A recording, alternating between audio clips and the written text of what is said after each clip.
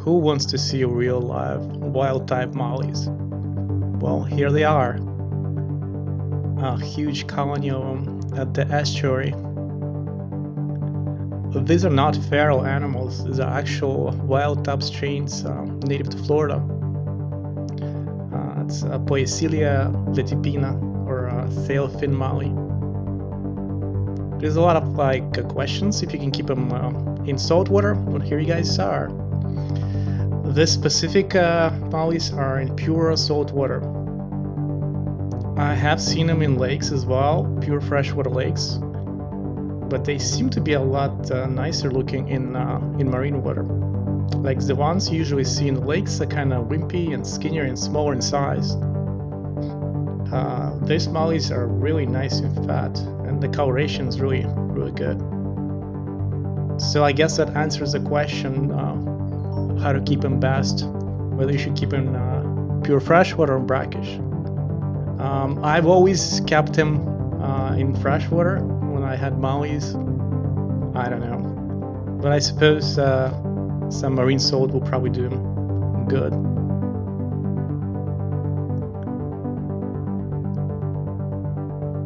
Oh yeah, and there's always a party when sheephead minnows arrive.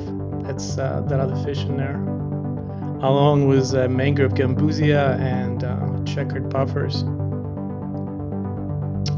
This is like a really neat little estuary. It's called the Ancolp Center, and there's a mangrove forest, and this place, which is like, you can see how shallow this is. And of course, you know, as soon as I saw all these mollies, I was like, I'm gonna put my GoPro in and entice him with some shrimp.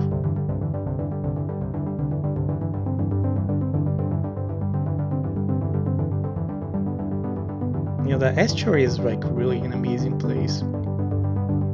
Besides mollies and sheephead and puffers, they also have like different types of guppies, and they even have pistol shrimp. There's actually quite a bit of pistol shrimp in here. I couldn't get them on camera, but if you walk through the park, you hear like non-stop clicking from the pistol shrimp. Because every time they get scared, they click with their giant claw.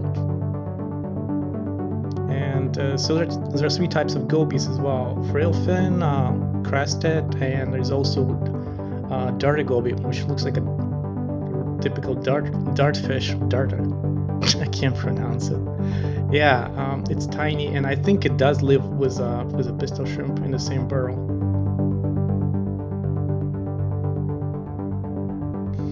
As for the mollies, I'm kind of like really tempted to get some and take him to Europe with me. I will be taking some fish when I go, but I'm just doing it as a trial run, so I'm not gonna take a lot. I'll probably just take some Gambusia species and maybe some crustaceans to go along. But you can see how colorful these mollies are.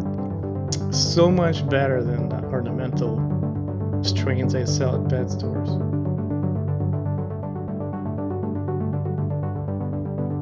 Especially the males. You can see all the yellowish and bluish tint to them, and the giant sailfin, obviously.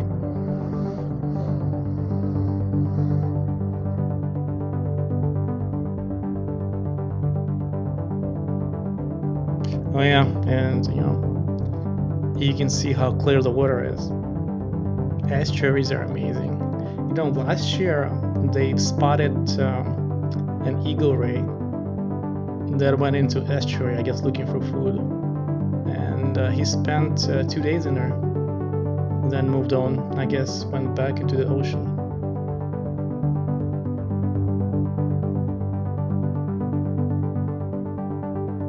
If you didn't know, Florida has, if you like live-bearing fish, Florida has like 5 livebearers. They have obviously mollies, they have eastern Gambusia, mangrove Gambusia, least killifish, which is also a livebearer in a Poecilia family, and there's also pike livebearer, which is probably the biggest and most aggressive and predatory livebearer in Poeciliidae group.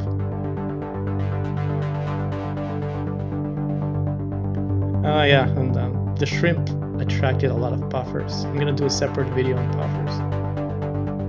There's a lot of them in there.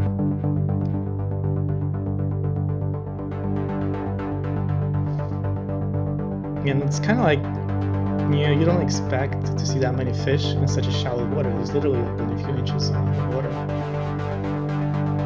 And they're like really friendly. So next time I'm gonna get a snorkel and I'm gonna try to snorkel in an estuary to really get all the fish on camera.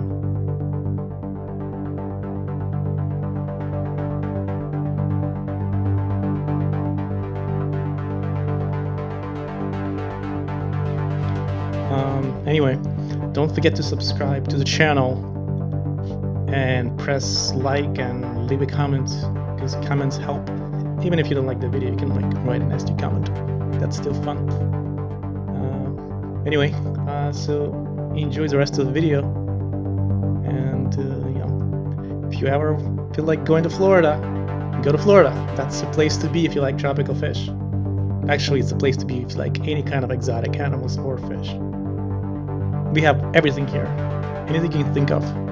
And if it's not native to Florida, it's probably invasive here. So, you know, if you want a Nile crocodile, a python, you can even catch a monkey here. They're invasive monkey. So, here you go. Florida.